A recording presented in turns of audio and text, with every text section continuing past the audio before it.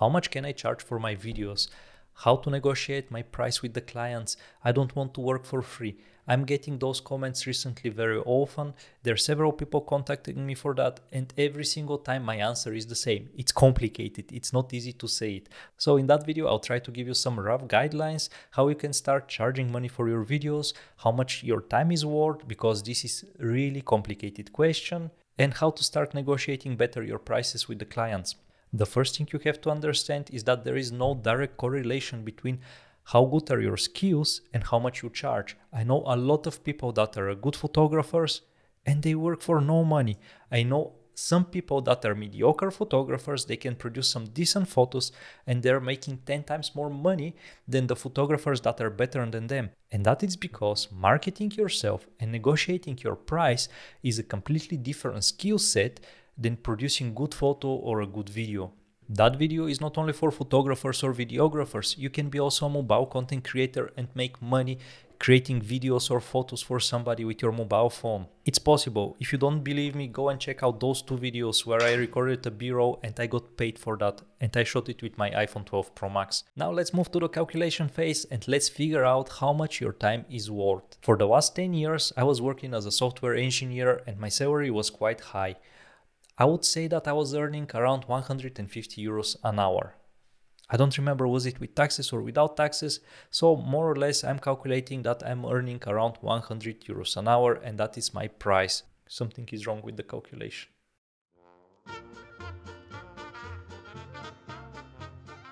What I was trying to say before I realized that I made a huge mistake calculating my numbers and my brain went somewhere else is that the price you charge is the price you feel comfortable with. For the last 10 years, I was working for 150 euros an hour, and I'm comfortable mentally with that price because I know that I'm worth that price and my time is worth minimum 150 euros a day. No matter will I plant tomatoes in my backyard, I'll do photography or I'll do something else, I was worth 150 euros a day. And I'm comfortable working for those money no matter the area. And that gives me confidence to charge that amount of money. So the price you put in your brain is the price you're gonna project to your clients. First, you have to find a price that you're comfortable with, and after that, increase it. Because if you're not comfortable charging 100 euros an hour, you'll never charge those money. You have to get comfortable with the price tag you put to yourself. The first thing to do when I get a project is to try to get a rough estimation how many hours I need to execute that project. How many hours do I need to record and how many hours do I need to edit the project so I can deliver it to the client? Let's say we have a project of 4 hours. My time is worth around 400 euros. Unfortunately, you cannot charge 400 euros for all kinds of projects, especially if you work with a small or medium businesses. Not all businesses are willing to spend so much money. You know that your time is worth 400 euros, but maybe for that project you can charge only 200 euros. The next thing I would consider for the project is, will that project benefit me? I'm getting a glasses because the sun is shining in my eyes. That's the Robocop mod with the red glasses. These are sleeping glasses. You wear them 1 hour before you go to bed and they increase your melatonin and you sleep like a baby. So highly recommend them. Now, the second thing I would consider is the project interesting and will benefit my portfolio? If the project will benefit my portfolio, I would be willing to work for less price. Because if the project is cool, I can go to the next client, show the project, and everything is bumpy, pinky, winky, and I'll charge more money. If the project is something I dislike, I'll increase the price between 50 and 100% because first, it's something I don't like to do it. Second, if I do it and the client agrees to do it on my price, I have to have some motivation to execute that project. And money are sometimes a really good motivation, especially for short-term projects. Now, let's try to estimate how much your time is worth per hour. I would assume that you're just starting out and you're in your early 20s, you don't have responsibilities, you don't have kids, you don't have dogs, you don't have fishes.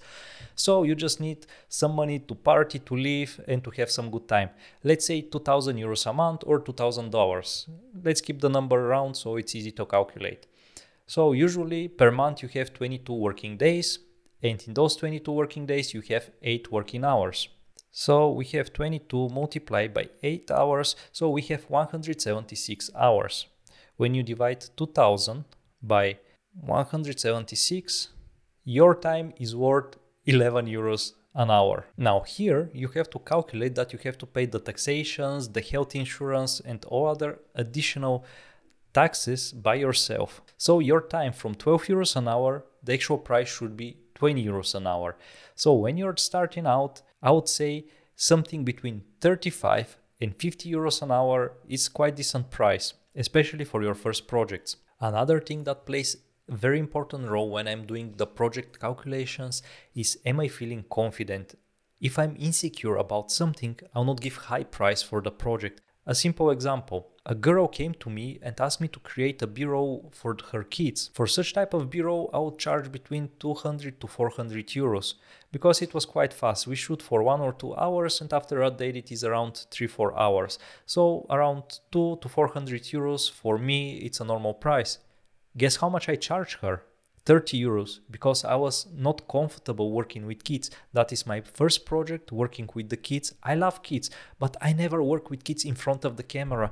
I didn't know we will manage to entertain them, we will manage to grab some cool footage, because when I work, I want to deliver a really cool product. I want to deliver a product that I'm proud of. And if I feel insecure the first time or the second time, I'll really underprice the project. In that way, I can gain the experience, I can make some cool portfolio, and if something goes wrong and I fuck up the project, I don't feel guilty that I fucked up the project. Charging small amount of money can be extremely dangerous and can bring you problems because of several factors. When you have a cheap client, usually the clients don't appreciate your work and they have a lot of demands.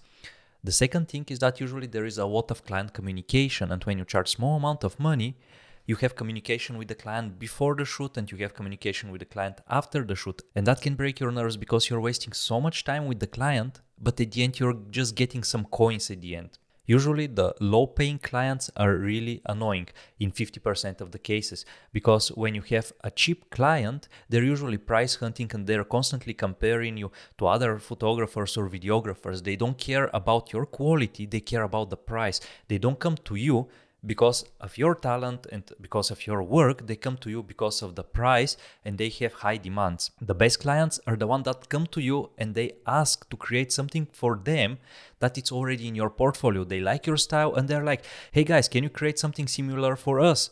And these are the most enjoyable clients to work with. Now let's talk a little bit more about the price you give to the client. Usually most of the photographers or the videographers I know will provide to the client a hard price and it will be one price. If a client comes and tell you, I want to shoot some fruit video, what is your price? And you tell him, I'm charging 100 euros an hour. And the client will call several photographers or videographers and everyone will tell his price. What the client most of the time will do is to pick up the cheapest guy with more or less decent quality of the photos or videos. So first I'll gather information about the project and after that I'll give them 3 options. The first option will be filming a B-roll with the phone. I'll tell them I will film the B-roll with the phone, and because the iPhone has a little bit worse quality than my professional camera equipment, I'll give you a better price. The price filming a B-roll with the iPhone will be between 200 and 400 euros. I'm giving you a price range because there's some small things that can go wrong. Maybe I have to rent a car and come to the location. So I always like to be flexible because things change. And like that, I'll give them 2 or 3 packages, one for the phone, one for the camera, and one exclusive package. I start working with price ranges when I give my offers because we did a huge fucked up with one deal. 1 year ago, we got a really cool deal and actually the job looked really easy. And we charge around 500 euros. On the third meeting with the client, when we were mostly ready with the whole project and with the whole research we had to do for him, we found out that actually there is a hidden rogue, that it was very important, and instead of charging 500 euros for that job, we could charge something between 1,500 euros to 2,000 euros.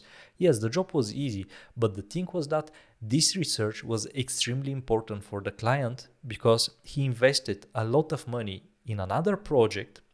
And this research was a key to decide in which direction to go with that very expensive project. And I'm not speaking about small money like 10,000, 20,000.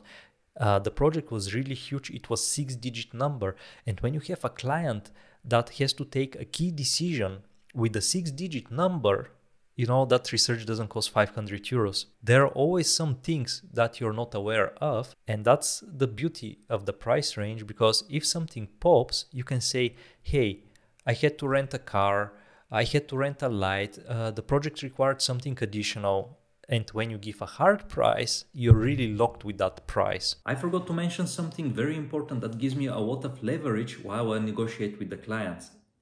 I don't run after the clients, and when a client comes to me, doesn't mean that I have to close the deal 100%. That gives me the possibility to choose the best jobs that come to me. I understand that maybe you're not in that position. Maybe you have to start with the low paying clients. If you're in that position, start with the low paying clients, but don't try to convert the low paying clients to high paying clients. Usually that will not work in 80% of the times because the low paying clients are price hunting and they are used that you deliver a lot of work for a very cheap price. Create your portfolio with the cheap clients, but the next time a client comes to you, try to negotiate your prices better, and like that slowly you climb the ladder and your prices will increase. When you start working with better prices and you're happy where you are, tell your cheaper clients that are regular that you increase your prices and that these are your new prices. If they want to continue working with you, you'll be happy about that. If the price is a problem for them, you can recommend them to some of your friends. In that way, you reduce your stress levels and you're gonna earn more money. But don't keep working with the low paying clients. Try to climb up. If you would like to learn more about cinematic filmmaking with your mobile phone and charging clients, go out and check my mobile course, link in the description. Now don't forget to smile, destroy the like button so more people can see that video, subscribe if you didn't do it, and see you in the next episode. I already start feeling sleepy with those glasses. Ah, so bright.